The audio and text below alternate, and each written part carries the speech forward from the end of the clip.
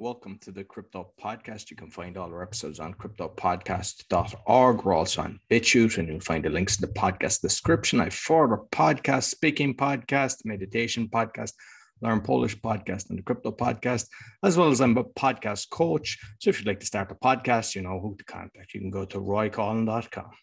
Today, my guest, we actually met a few months ago on Lunch Club, had a fantastic conversation, and he was in Holland at the time. I believe an American citizen originally.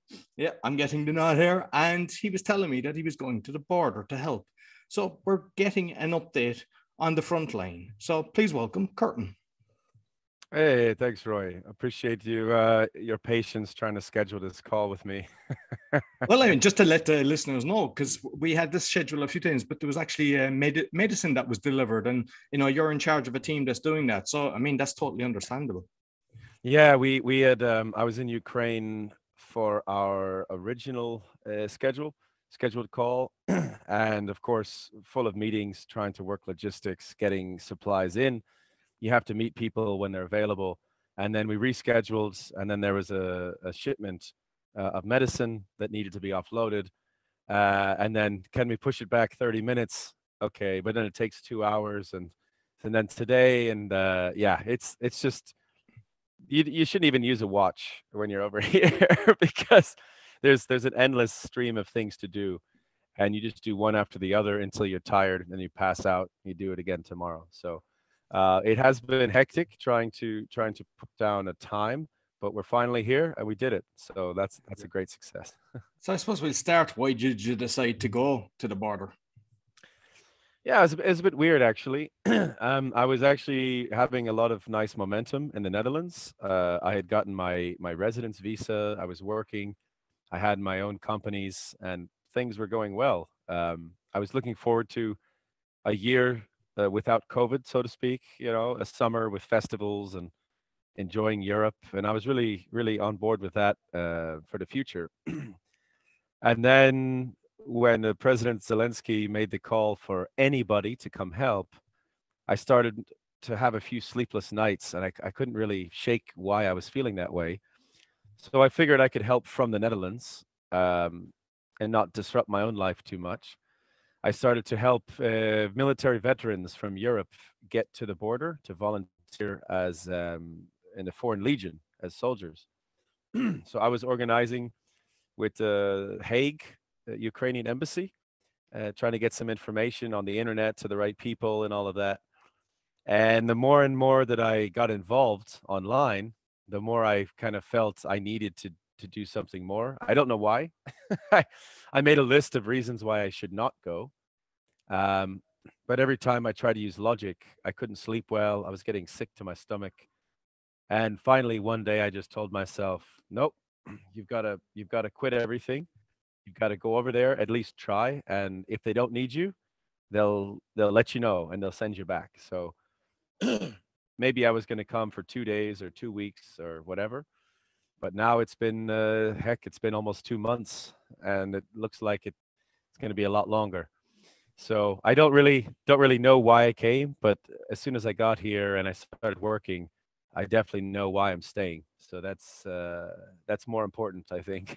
Yeah. So I suppose, I mean, you might as well tell us what's going on, because, we're all hearing different things in the media, and I'm looking at both sides. So I've actually had a guy from Russia who has a Ukrainian wife. So, because no bias media. So I'd like to know what's really going on there. Yeah, the day after that you and I talked, when I was in the Netherlands, I had a client from Moscow, and his wife is Ukrainian as well. So we were chatting about things, and I've got friends on both sides as well. I've been to Russia, I've been to Ukraine before this, and I'm actually not watching the media. So the last 2 months, I don't know what the BBC or CNN are saying about these things.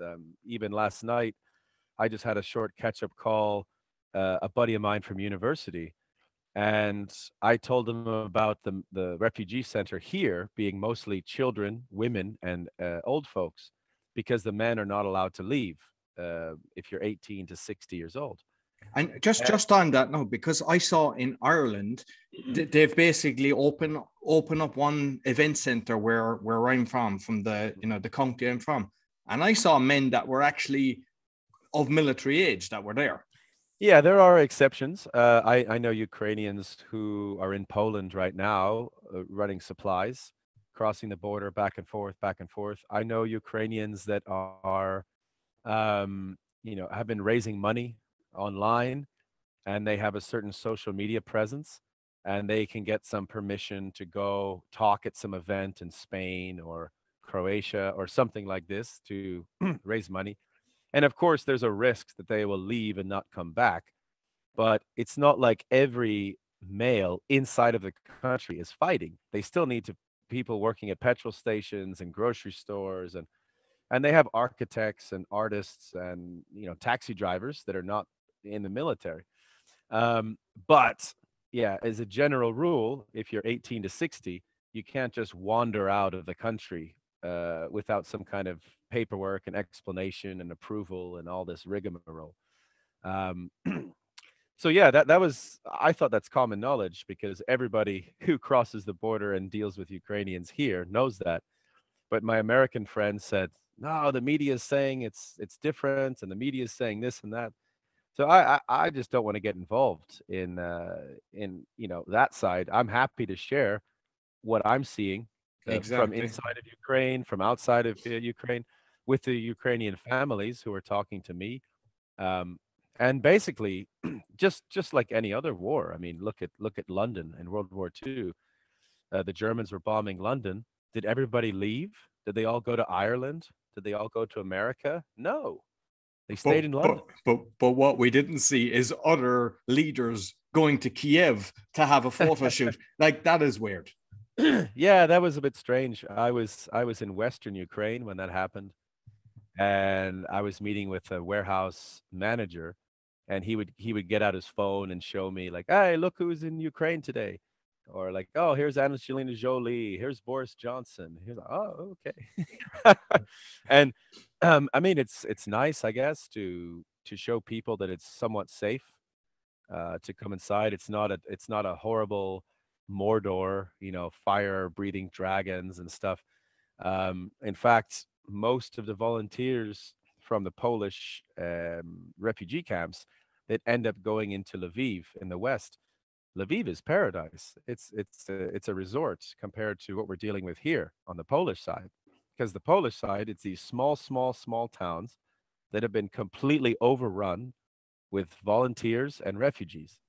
So you go to buy a smartphone at the local electronics store. Sorry, we're sold out. What? Like you don't have any smartphones? Like, yeah, we're a small town of a couple thousand people, and you've got 3,000 volunteers needing to buy an extra phone. Like, wow. So this side is really kind of overrun. Supplies, we just buy everything from the local shops.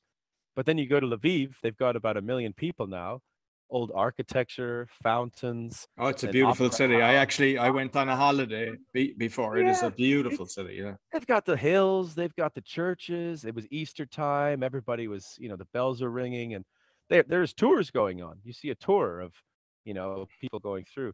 So, you had the air raid siren going on, and outside there's a man dressed as a donkey taking photos with tourists.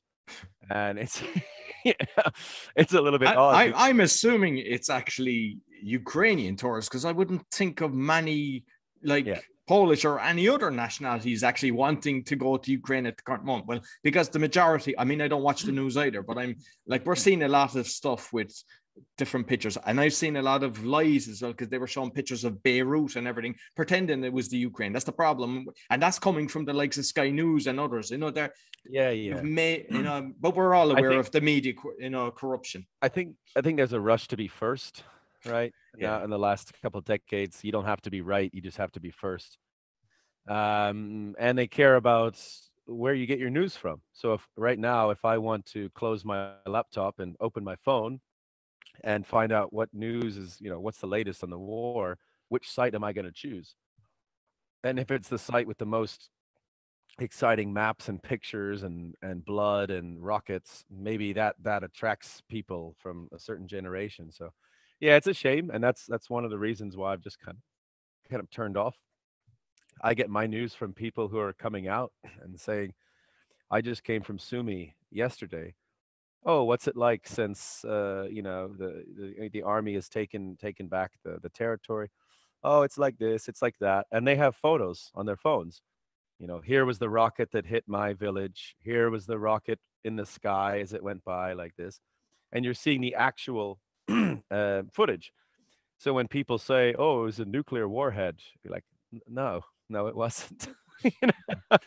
um, but every exciting kind of conspiracy or dramatic event has crossed through the community, and the people that are busy on the ground, they just ignore it because we've got to deliver medical aid and food, for Christ's sake. Like food, you eat 3 times a day if you're lucky, and people are running out of food. Soldiers, citizens, some of them are eating pigeons, some of them are down to one meal a day, some of them get a supply sent to their town and then no supplies for 2 weeks. So there's extreme rationing going on in some of these places. And sometimes when they do get food, it's a it's like a whole box of tea because it's labeled as food and drink. Well, how are you going to win a war with 180 soldiers eating tea, so to speak? So that's where us in the supply chains, we really are trying to all hands on deck. We've in the last 2 months, we've built up a system that's really starting to work now, where goods are delivered to Poland or Romania. We break them down, we repackage them, we organize the trucks, we get the fuel costs, we have people paying for the fuel. We cross the border, we've got the paperwork, we've got the drivers, we've got the hubs, the warehouses. Locals are helping out, the post office is helping out, trucks are being repurposed, individuals are driving their own cars, people are spending their own life savings on fuel to, in the towns and cities. We're getting stuff there, but now what's drying up is all of the global support and the global aid. So we can't serve Ukraine if our warehouses are empty. you So that's why I'm doing stuff like this. Is I can cut out 30 minutes or an hour of my week to try to say something to the public and say, look, just because the Russians are moving back over here, or Ukraine is taking back this city or that town, doesn't mean that people have food and that people have medicine. Um, Doctors need surgical tools that they just don't have, and you can't use some pliers as a scalpel. It just doesn't work. Yeah. And So what's the infrastructure like then? Because I'm getting mixed information as well. Like the airports, were the airports bombed or are they operational? Is there, like, I mean, I believe that there's internet and everything, which is kind of strange in a yeah, war situation. yeah, internet's there. I know of no flights going in or out. Um, I don't know if that's because it's not allowed or if it's just too dangerous But with. were the airports bombed or are they still up? Like, I know they have probably no fly zone, but like, are they actually still okay, the airports? There's a runway in Odessa that I've been hearing a lot about from both Ukrainians and from the volunteers who cross over the border often, that the runway is not usable. Not that they were using it anyway, but that if they wanted to start using it, it's not usable. I know um, but I think there's a whole group of people who focus on this stuff, like not logistics, not doctors, not people taking care of refugees and giving them psychological support, not the people taking care of rape victims. Those people are all busy doing their stuff. And then there's a few volunteers, maybe in Berlin and London, that are focusing on information and validating, verifying information like that. So there's a guy here who gets his information from a guy who tries to verify things. And if I am curious, I'll talk to him and say, hey, are the trains running here? Can you use a train or not? Because websites are all out of date. Even if it's 24 hours, 48 hours, things change quickly. Um, but to be honest, like I said, they weren't even using the airports. So it's just a matter of do we need to rebuild it after the war or not? Because right now, food, if people want to talk about something, I'm always encouraging them to talk about food, because if we can feed these people, they can stay alive. And then next thing is medicine, medical treatment. If they get injured or sick, if you have diabetes and you're in the east, in Kharkiv, your insulin only lasts 1 month. And if the pharmacy is not getting restocked, where are you going to get your insulin from? And you don't want people to go into comas that then need more medical treatment. You're going to try to do preventative medicine. So even if there's not another single rocket that's fired in, even if the bullets stop today, we're still going to need lots and lots of food and lots of medicine for the next couple months.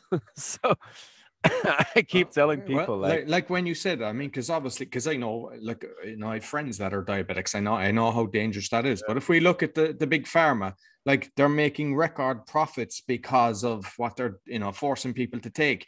Like, surely they're able to provide that without having to get the funding for that, or what's the situation? Do they need to be paid, or are they actually donating the medicine for those affected?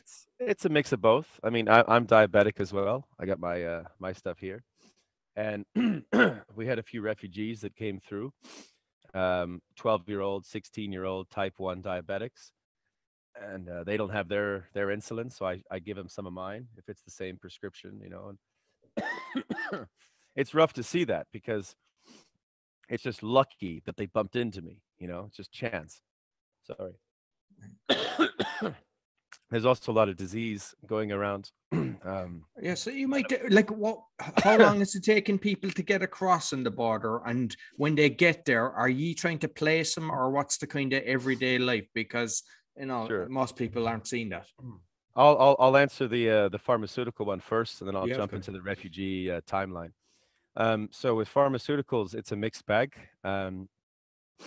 You have your pharmaceutical manufacturers who already have deals before the war for delivery to clinics and hospitals and pharmacies and all these other places. So what's happening is some individual people are donating their medicine, let's say over the counter, like cough syrup and ibuprofen and things like that. And then we have doctors that are writing prescriptions for aides that are here to help out. So we'll get a small carload, all this medicine from a couple of German doctors, for example. And then those are paid. People are buying this with a prescription written for the war. Then we have some donations from European or foreign hospitals, clinics and things like that, especially after all the cases of rape. A lot of the STD medication and morning after pills and things like that were in great need, great demand immediately after some of these territories were reclaimed by the Ukrainian army.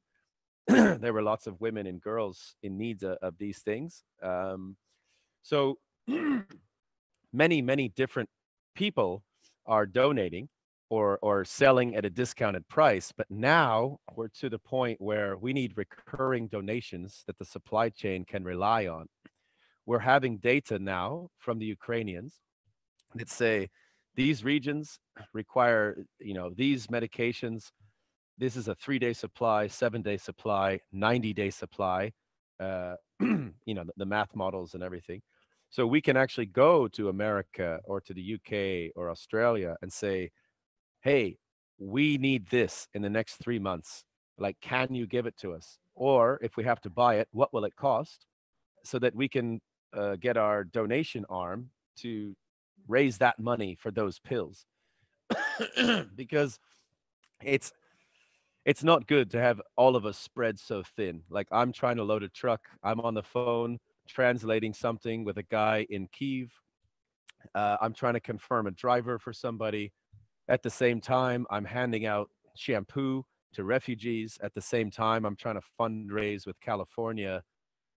What? It's not the way to do it.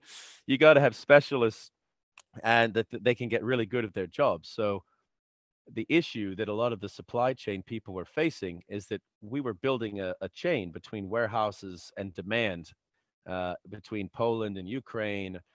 And then we ran out of money, we ran out of supplies. So now we all have to turn around and look at the world and say, all right, what do it's okay to say no, but just tell us, what are you giving us? And can we rely on it? If not, we'll look somewhere else because we need answers. Yes or no are good, maybe not so good. Just Yeah. tell us what you're going to send, tell us how much it costs, and we can start to work on it. Yeah, no, and like with the people that are there, then is there a system in place to try to place them? Because I know I have friends that have actually taken in Ukrainians, and one of them then was able to find jobs from, and Yeah. he was sending some to Holland and different places. And I'm just curious, the people that are coming in. And how long is it taking them to come in now? Because you mentioned you went to Lviv. Like I went during normal times, and I think the border took me 9 hours at one stage. It was crazy. So I don't even know how long it takes to actually get through as well. Like for both you going there and the Yeah. refugees coming out of it. Yeah, so different waves, right? Not every Ukrainian is going to have the same mindset. I think in the beginning of the war, a lot of people left that had no interest in staying. It was a great excuse to leave. Maybe some people had been wanting to go to Germany for 5 years, but didn't have the visa, didn't have maybe the money or the opportunity. Now, all of a sudden, get out, there's a war coming, free train to Germany. Pff, no question, let's do it. So that was the first wave. You had all these people, some were scared, they didn't know what the war would be like, they left. Um, but right away, after about the first 10 days or 20 days, once it looked like some regions were somewhat safe, you started to see a lot of Ukrainians go back. People that might have left their homes, knee jerk reaction, but then they'd been in touch with their cousin or their friends, and their cousin said, "No, our mountain village is fine, and the Russians are over there, and la la la." So people started going back. Then you had the different waves of people crossing into Poland. Let's say when a city was struck with a rocket for the first time, you might have some of those people leaving. And they would take trains, they would take buses, they would take cars. They were being organized in certain cities in central and western Ukraine, or they could just cross the border and we'd organize them in Poland. There's different refugee centers that try to keep people for 1 day, 2 days, 3 days. They were staying for a couple weeks, but it was turning into almost a resort because folks thought the war was going to end. Like I'll just wait here until it's over. Okay, everything was free. We had a lot of Ukrainian speakers. We're a couple of kilometers from the border, so their families are inside. Their sons, their husbands, their brothers.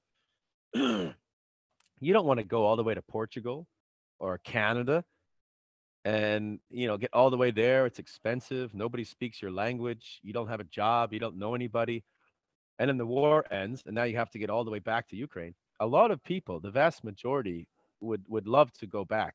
They want to stay close, they want to stay really close, they want to be comfortable, they want to speak their own language, they want to have as little dramatic change as possible. Because again, that first wave of people, those were the ones who wanted to migrate to Spain, and this was a good chance for it. But yeah, the vast majority, they're Ukrainian. They want to go back. So that's Poland's problem, is that Poland is the default Yeah. stay here, and Poland is bursting. They have Warsaw is full, Krakow is full, Katowice, all these cities. The city centers are full, and then all the smaller towns are starting to fill up. But it's really hard because you cannot force a family to move to Czech Republic or to Switzerland. It has to be their choice. So Yeah. I know there's lots of British and French and Irish who are opening their homes, but there's nobody coming. And they're like, what's wrong with them? Why aren't they, I will pay for their school. I will buy them a car. But they don't want, I mean, sure, yes, open your homes. The people that want to go there, you should take them.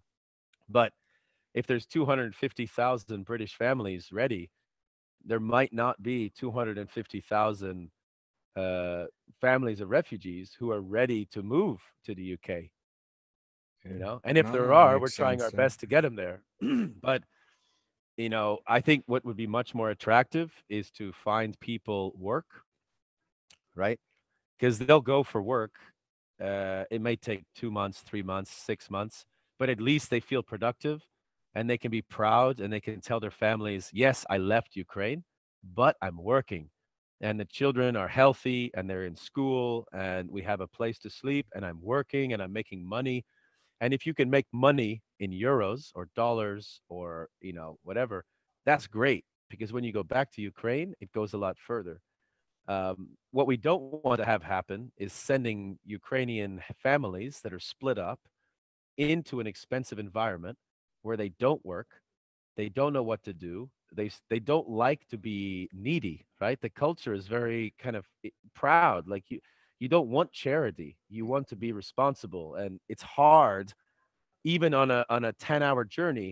Nobody asks to use the bathroom, nobody asks for water, you know and it's like, come on guys, we're here to help. Like it's okay to ask for a couple things. So there's a little bit of a culture. um And like um I know of a few I have friends here in Poland because what happened is a lot of the Polish went to Ireland, England, Norway, mhm. and a load of the Ukrainians came here, and they are hardworking, and Yeah. they really connected in with the locals. Like they're lovely. The people that I know, I haven't had one bad experience with the Ukrainian. They're lovely Yeah. people. Yeah. We had a lot of great stuff here. I think one of the reasons is because the younger, men are not here. My previous experience with refugee camps was mostly East Africa. And, the stories that come out of there, you have full families. You have the husband, the wife, the kids, the brother, the sister, everyone's there. So a lot of the problems are between men, 18 to 60.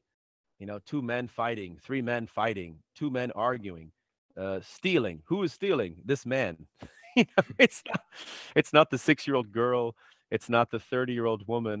It's not the 69-year-old man that are causing the problems.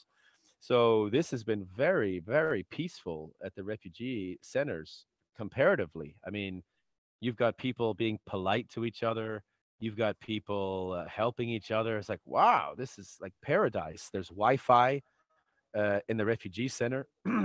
It's in an old abandoned shopping center. But it's just, yeah, it's very different because, I guess the news, you see people fleeing a war zone. But in all honesty, a lot of these people that are here were told to come by their families, right? They wanted to stay, but their husbands or their parents said, "No, you take the children and get out of here. Stay close, and as soon as it's safe, come back immediately, and we'll just restart our lives." You know. Um, And it must so be because I know you're like close on the ground, or like for families, especially children, when they know that their father is actually fighting there, like psychologically, that must be terrible for them. yeah, it's one thing that most of the volunteers can ignore because of the language barrier. They can just kind of not see it. But for the Ukrainian and the Russian speakers that are working here, they're talking a lot, and of course, the younger kids don't really understand. But you've got the teenagers, 14-year-old, and it's 10 o'clock at night, and they haven't eaten dinner, and so you try to offer them some soup and a sandwich, and they don't want to eat it, and they're just kind of kicking a ball around. And these are tough conversations because the kid's going to say something like, "Oh, next weekend my father and I had something planned, but now he's fighting and we're in Poland and I'm just thinking about my dad." And they can't get updated information all the time. They hear rumors that some city had rockets. And if that's where they're from, you know, it's a huge question mark. And how can they get confirmation that everyone's okay? So it's not good, but that's war, right? It's never nice. It's never good. And we're not prepared for some of the issues that really hit you face to face. You have a child without a guardian trying to cross the border, and you say, well, where's the guardian? And you say, well, the mother was sick and was sent to this hospital, and the father was just shot. Um, so what's the kid supposed to do? And where do we send them? And that we have to get the big organizations involved who take care of unaccompanied minors, and you got these volunteers who were, I don't know, like working at Burger King in Dublin, and now they're in charge of a 14-year-old child with a sick mother and a dead father, and it's just really heavy stuff that they're not really prepared for. So we're trying to get more, um, how to say, like qualified people on the ground. We're trying to set up systems where we can funnel problems to a certain responsible party, um, because yeah, you sometimes you just hear people crying, and if you don't speak the language, you're just thinking, well, I wish I could do something for them. I don't know what they're thinking about, but um, yeah, you have good days and bad days as the volunteers. Um, but the overall feeling is support the people that are still there, and for the people that are not there, try to get them back as quick as they can. And just because I know you have to get back to the things, I'm conscious of the time as well. Like where everybody's sleeping, is it like in a mass open area with loads of beds, or what's the kind Yep, of? Yeah, that's it. The lights that you see that are on 24 hours for safety reasons. So people are, just covering their eyes like this. They've got earplugs. The dogs are barking. The babies are crying. It's what you would expect when you have hundreds or thousands of people in the same room. Uh, you know, a lot of people snore, as you might expect. And it's not paradise. Like I said, it's a lot nicer than a lot of refugee camps around the world, but you still have limited resources. Suitcases, if anybody's listening and you got a suitcase, please send it here, because these people have their whole lives in a couple of grocery sacks that rip on the bus. And now they've got summer clothes on one shoulder, winter clothes on the other, and they're being told to get onto a 26-hour bus ride. And they're like, where am I going to put all my stuff? And we get a suitcase, we give it out.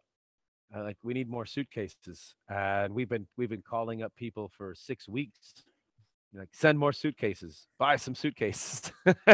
So it's the funny stuff that you run out of that people don't really think about. and like I think the majority of people have a suitcase in their house Mm, that they could donate because yeah, we we'd all have love too it. much stuff. We'd Like so, love it. so I Love it. suppose what we can do is you can send me exactly what you need and the different addresses, and I'll Yeah, post that both on the audio and the video so that anybody that can actually help can yeah, that'd be great. And maybe because of course needs change. I mean, suitcases have of been the course. number one for a while, but as far as medications, we'll get a few thousand people with stomach issues, and then we'll get a few thousand people with intestinal bugs, and then it's the throat medication. So we'd like to find a way, and we're willing to work with the listeners if you guys have suggestions. What's the best way to keep the world updated? Because right now it's just so fragmented. There's 1,000 lists of what people need. Which one do you trust? So I don't know if there's any collaboration or coordination out there, but we'd be happy to have a full-time volunteer just working with somebody on your end, updating a list every day. Everything from toys and clothes and medicine and food and shoes and bags, even crayons, like children's books in Ukrainian. You can buy them on the internet and have them sent here. And when books are donated in Spanish or English or Chinese, the pictures are nice, but the kids don't know what the heck they're saying because they Yeah. don't speak those languages. So there's loads of ways that people can help that cost very little money, but we're happy to share with people how to do those things. So if you guys have a method, yeah, let us know. We're busy, but we're not too busy to think of a better system, because we've got hundreds and hundreds of volunteers, and we've got thousands of people to take care of. And yeah, we'd love to do it as efficiently as possible. No, brilliant. And what we can do as well is like, maybe perhaps in 2 weeks' time, do another kind of short one. But anybody that has questions as well, and then you can give me an update of kind of the latest thing, because as you say, everything is changing constantly. And to be honest, I love the conversation and what you said about the different things, because we're getting different stories on the meet, and it's great to hear things on the ground. And I know personally, because one of my friends, their house, and I done a show on it, just about a 10-minute one. Their house was actually bombed, and they had to come as is, the kids and the mother. So I know it is happening. Like, and the more that we can help the people that are there, like what you said, a few different things. So you can send me the list on, or the way we contact each other, and I'll make sure I put it out to today is Saturday. I edited it this evening, and I'll put it out tomorrow. So as soon as you send me the information, I'll make sure that it's all included. Because it's Saturday already. You probably don't even know the month at this stage. Like, it was really confusing because we had 2 Easters as well. So you had your Catholic Easter and then your Orthodox Easter a week later. And people were like, didn't we already do Easter? They're kind of confused. And I'm like, no, it's a different calendar. It's a different calendar. But people were like, oh, I've been working so hard. I just don't even know what day it is. I could have sworn we did Easter. Yeah. Well, thank you again for finally being, able to take my call and being patient with me. Yeah, it has been nice. We're gonna do a couple loads tomorrow. We're sending things out to Kharkiv. We got stuff down to Zaporizhia. Yeah, looking to keep moving everything east. So, yeah, it's good. It's good that people care. But yeah, we're just trying to fill up the warehouses so that we can do our jobs and supply people with what they need to live. So thank you again. It's an important issue. And like you said, I'll probably see you in a couple of weeks. Yeah, perfect. Listen, thank you very much, Curtin. Thanks, Roy. Yeah. So this will be up on the audio and the video. So please give us a thumbs up, 5-star rating, and share with your friends. I'll also have the links for where you can send stuff to help, and maybe an account as well, that if you're going to give a donation, we might find an account that's actually safe, because I know there's a lot of fraudulence going on there. So we'll make sure that it's going directly to the center. And yeah, so if you have questions for next time I'm getting Curtin back on, I'll make sure that I'll cover them. So you can write to me on awakeningpodcast.org. There's actually a contact form there. So until next week, take care.